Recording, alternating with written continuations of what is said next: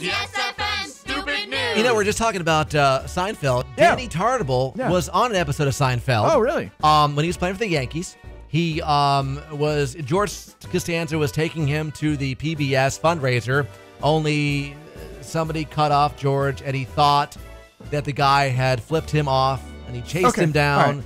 Turns, in fact, he had a broken finger, and it was on his cast. But Danny Tartabull was actually in the car with George, and Danny, making $33 million in 14 years playing baseball, had been a fugitive for 5 years. Yeah. For not paying child support, and he got himself arrested because he did something he, I guess, forgot. If you're a fugitive from the law, don't call the police to help you with anything. Sorry, he called the police because his car had been broken into. Right. Police got to his house, Right. ran a check, saw that he was wanted, and put him under arrest. Yeah. How do you make that much money and not pay your child support?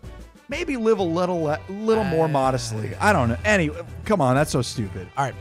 Having grown up in Florida, I can tell you one thing you do not do. You do not go swimming in any freshwater bodies of water. No. Because this may happen to you if you do. This 68-year-old guy in Florida went to take a bath in a retention pond. Yeah. Didn't realize it was infested with alligators. He said he didn't feel any pain when he was being attacked, but he got injuries to his left hand, his left leg, and his downstairs parts. Yeah. So he says that despite this injury, he plans to continue bathing in ponds. There's alligators everywhere, and really the water isn't all that clean either. Yeah.